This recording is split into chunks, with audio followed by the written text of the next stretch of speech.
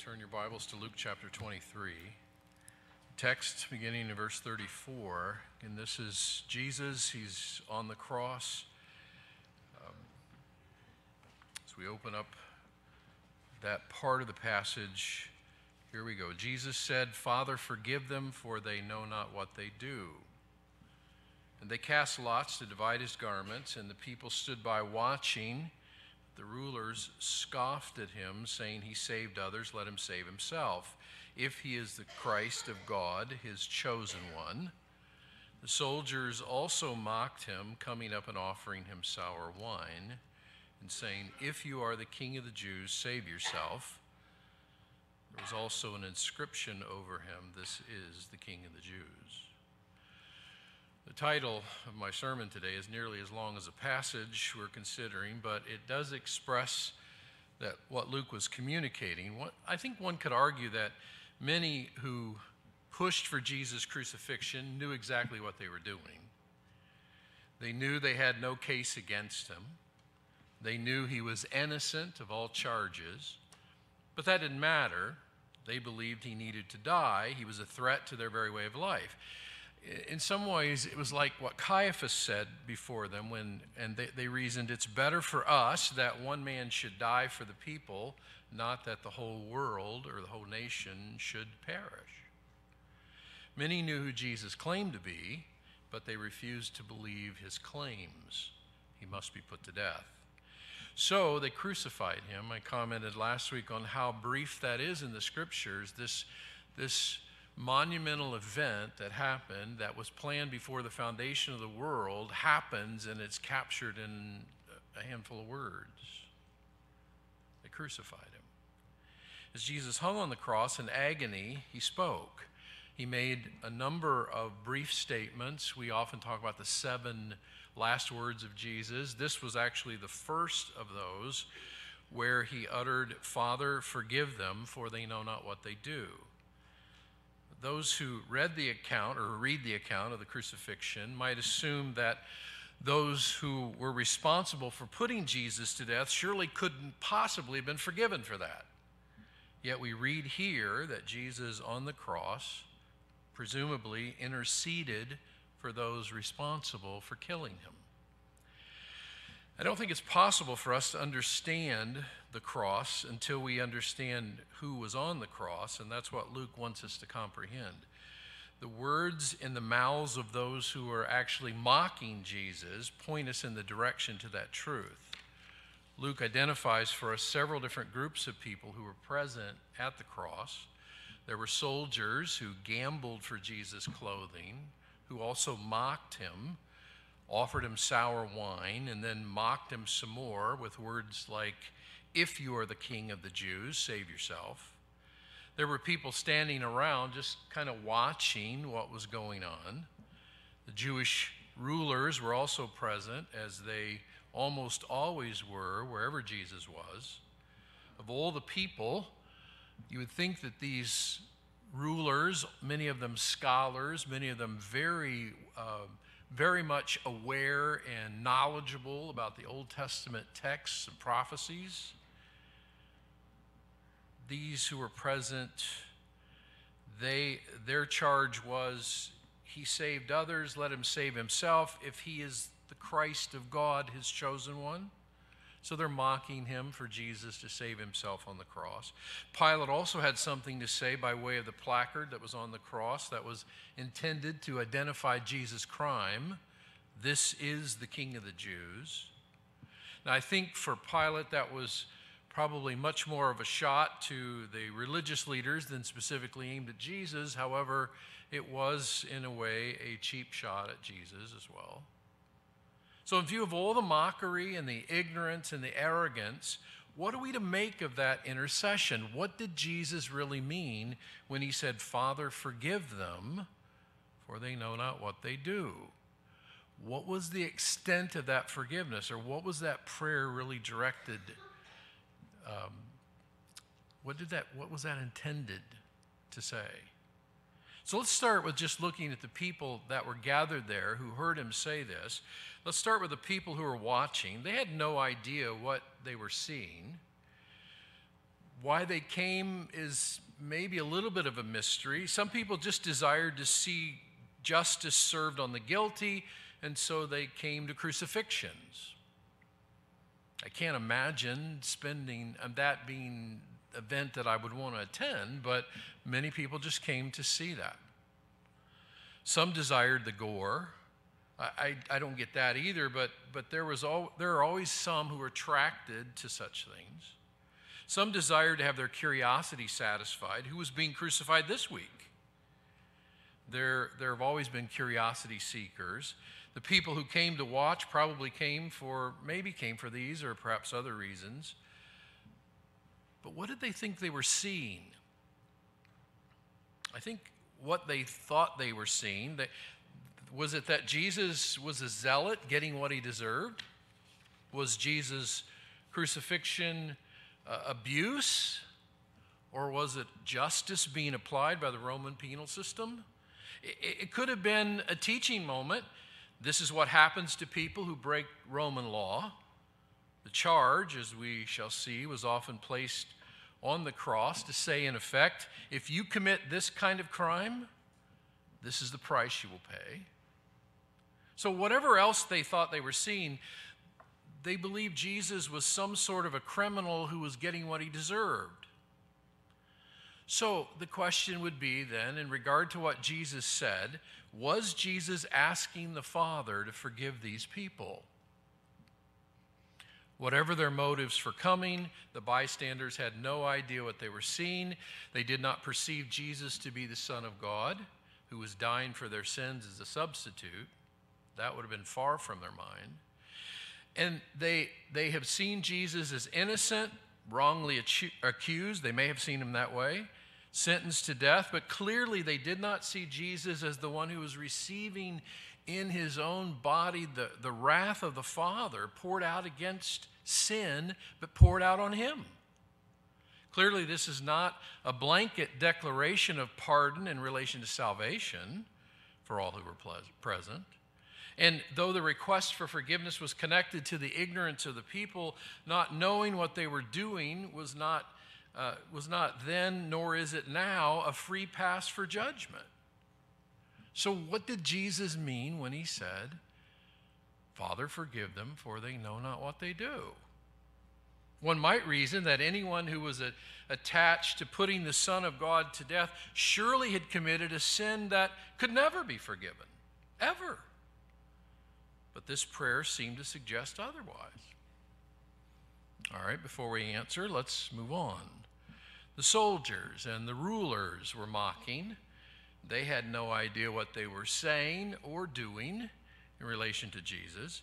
Let's start with the garment gamble. The revelation, actually, of dividing the garments between the soldiers who were guarding him and casting lots for that seamless piece of clothing rather than cutting it into pieces, all of that preceded Jesus' intercessory prayer. Dividing the garments among themselves is what soldiers did. It was sort of a bonus, kind of a supplement to their wages. Whatever they could get, they took advantage of it. But it was far more than that. In fact, the psalmist, you know this, the psalmist in Psalm 22, it's a messianic psalm written by David. He writes, "They stare and gloat over me. They divide my garments among them, and for my clothing they cast lots." When would that have been David's experience? Instead, it's a prophetic word. David writing it probably really didn't know what he was writing even.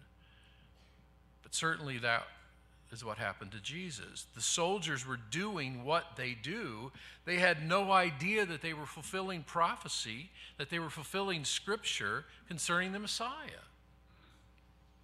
What about the mocking challenges? Well, both the soldiers and the rulers of the people, these religious rulers, ridiculed Jesus. The ruler said, "He saved others, let him save himself, if he is the Christ of God, his chosen one."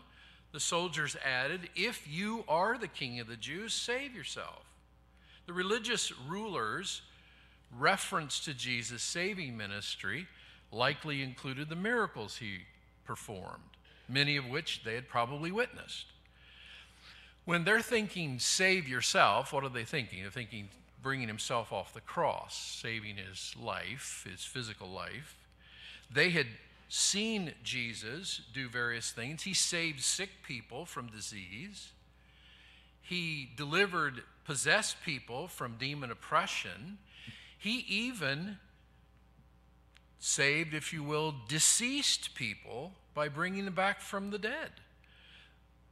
So they're not really challenging Jesus' power to save, but they did charge him, if he can do that, let him save himself. Notice that though they echoed the acknowledgement that Jesus was the one given by God to redeem God's people, they misunderstood redemption as physical in relation probably to Rome and not spiritual in relation to sin.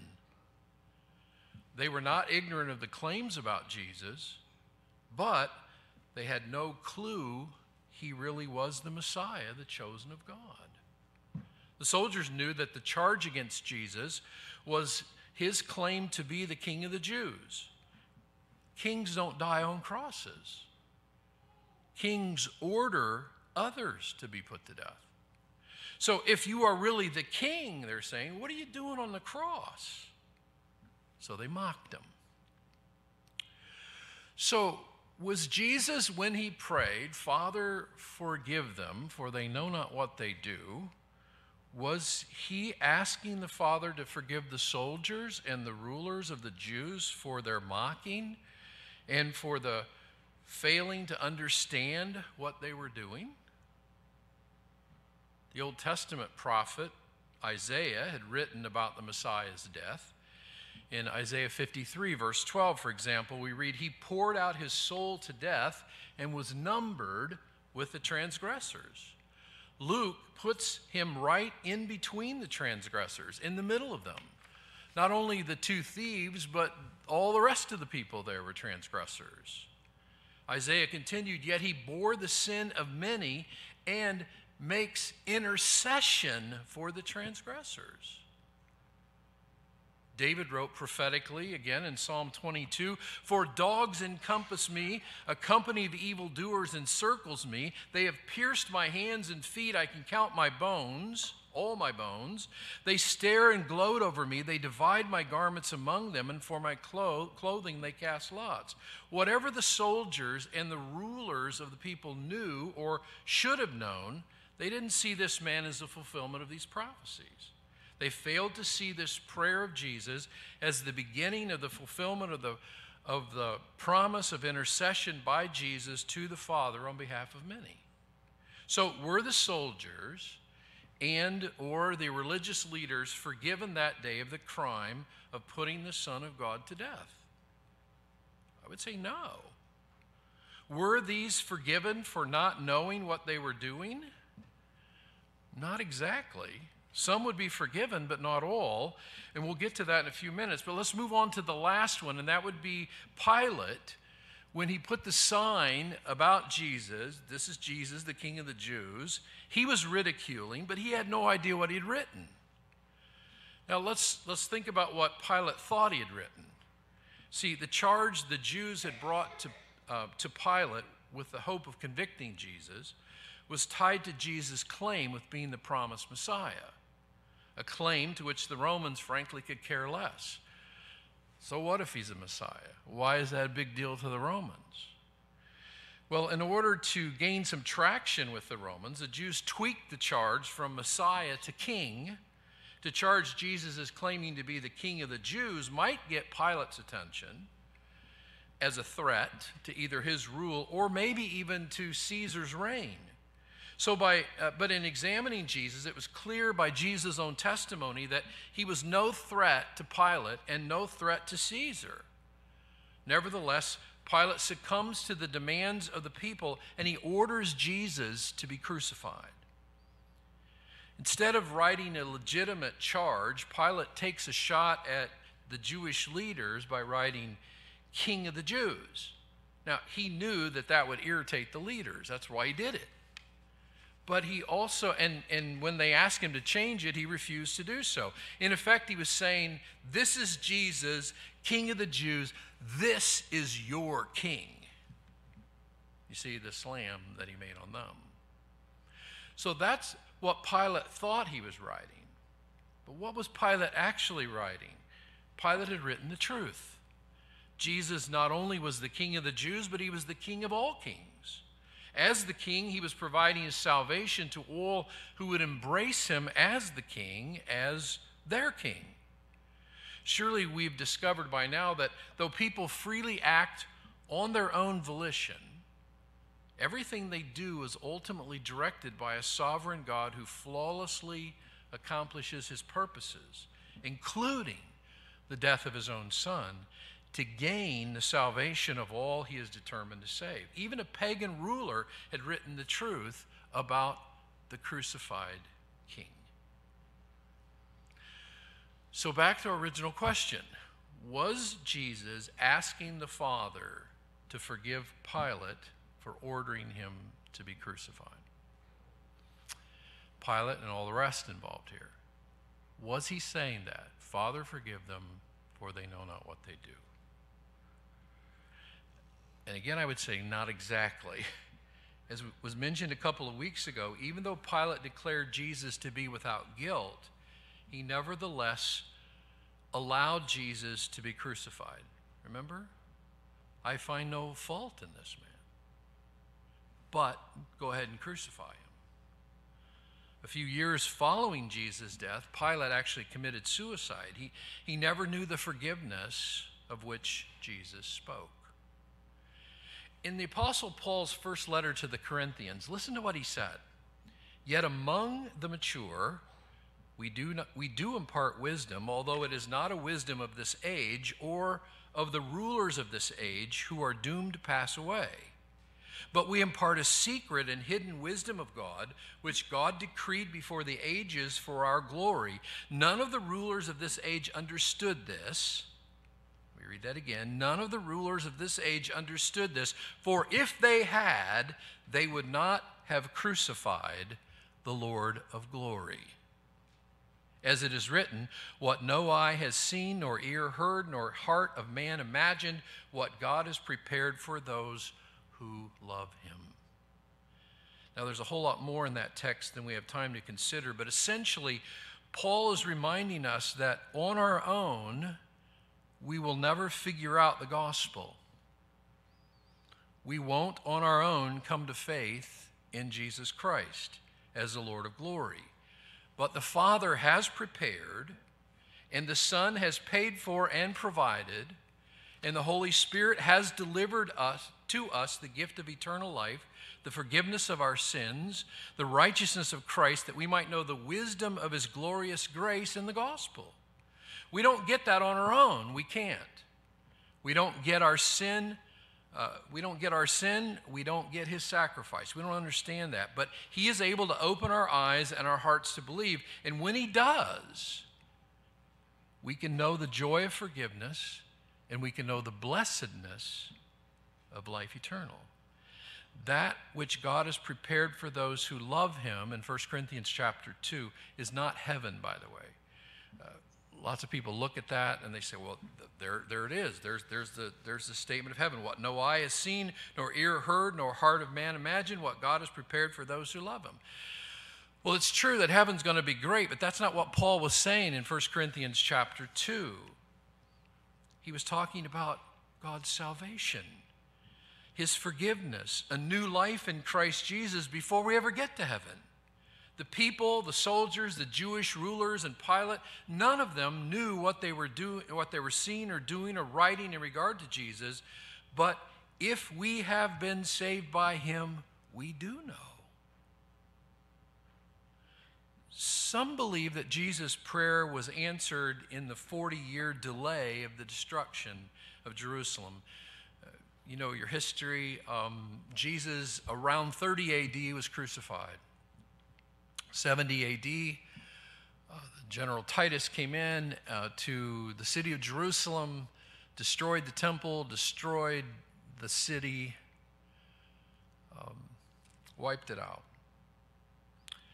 So some people think that Jesus' prayer was a delay in the destruction that was coming. Some believe the answer to Jesus' prayer is found in the thousands who came to faith in Christ a few months after his death, beginning essentially at Pentecost. Some see the answer to Jesus' prayer as a delay in the immediate judgment that of God on the whole of humanity for putting the Son of God to death. All of those are possible.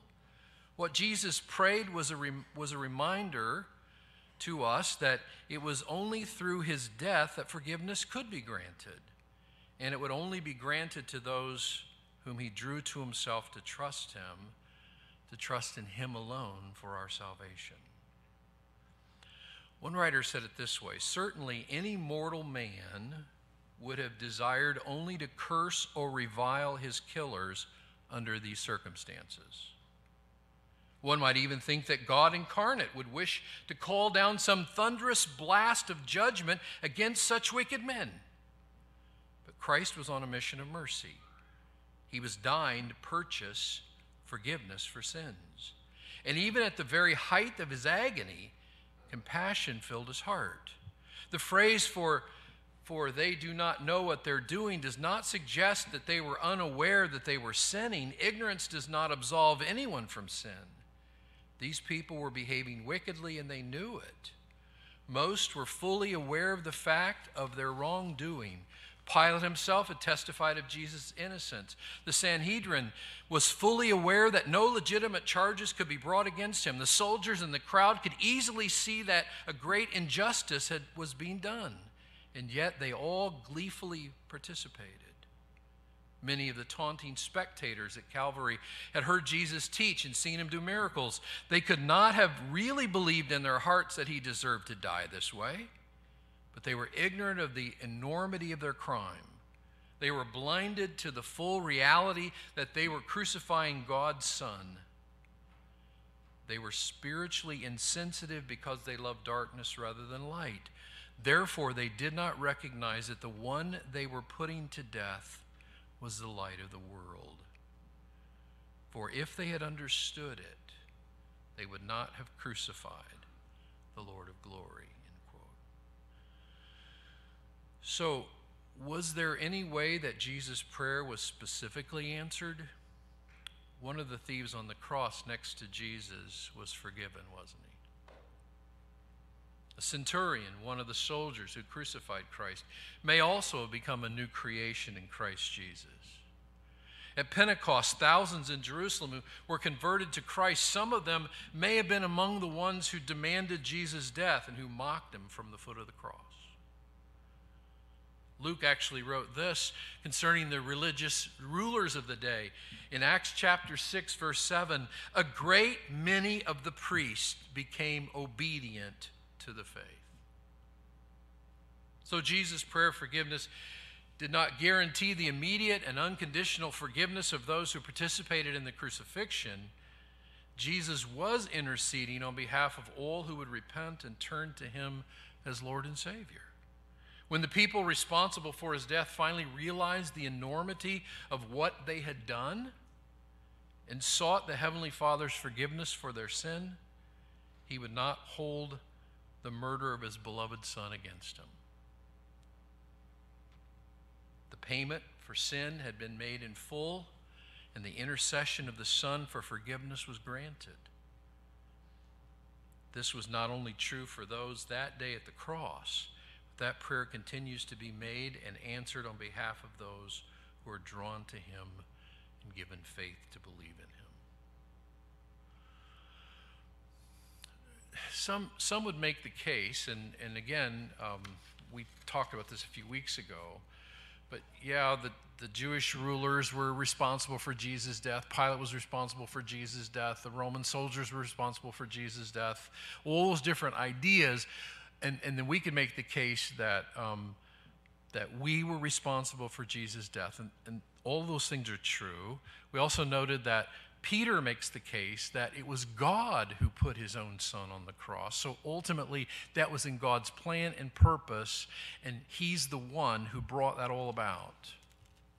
But nevertheless, Here we are in our sin, and we read in the scriptures, and this is a mystery to a certain extent, we read in the scriptures that Jesus intercedes for us. Read the book of Hebrews. He intercedes for us. He continually intercedes for us. Even on the cross, he's interceding for those, in effect, who would believe. When we sin, we sort of know what we're doing, but not really. We know we're sinning, but we don't realize the extent of that against a perfect, holy God. And then he opens our heart to believe. When we believe and embrace the forgiveness that we have in Jesus Christ, we understand the answer to that precious prayer. Every week, we read a pardon here. We do it on purpose because we need to understand that though our sins deserve the judgment of an almighty God, and they deserve us to be separated from God for eternity, God in his grace, through what Jesus accomplished on the cross, and him drawing us to himself so that we might embrace the gospel, we have been washed. We have been cleansed. We have been made new creatures in Christ Jesus. Our sin has been covered by the righteousness of Christ. We have been made brand new.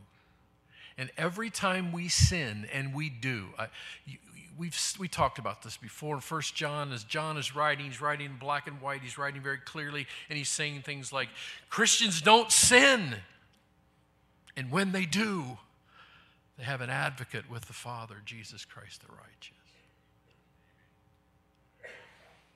Because of what he did, we listen to that prayer, Father, forgive them, for they don't know what they're doing.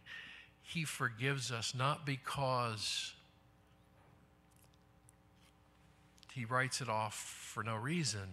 He forgives us because he paid for us with his blood on Calvary's cross. And we have been pardoned, declared righteous, justified before him. Do you know that? Do you belong to him? Has he opened your heart to believe the gospel? Has he drawn you to him that you might believe him and trust him and know his forgiveness? If that's true, then you can rejoice. What's the word hallelujah mean? It means praise the Lord, right? For he has paid it all. Let's pray. Father, words cannot express our gratefulness to you for what you've accomplished in sending your Son to die for us, that we might have eternal salvation. Many things in the Bible, we simply are overwhelmed by what they say. I'm sure we don't get it all right. We don't comprehend the fullness of what you're even saying in your word, though we want to, and we study and we continue to desire to know what you mean. But this we know. We were sinners, we were lost, and we were dead. Jesus died. When we trusted him as Savior, we were cleansed, we were forgiven, we were made new creations, we became children of God through new birth, through adoption into your family. We became new creations in you. Don't ever let us forget what we have in Jesus. Help us to understand who you are and live for you for the glory of your name. Thank you for your word that tells us of these great truths. It's in your name we pray.